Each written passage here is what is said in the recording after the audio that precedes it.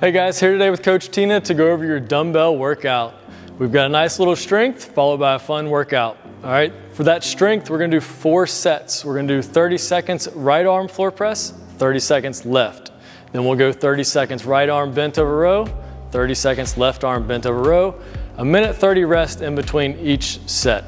All right, once we're done with that workout today, we have 2 8-minute AMRAPS. It's the same movements for each one. So we're gonna do it one time, rest 2 minutes and repeat.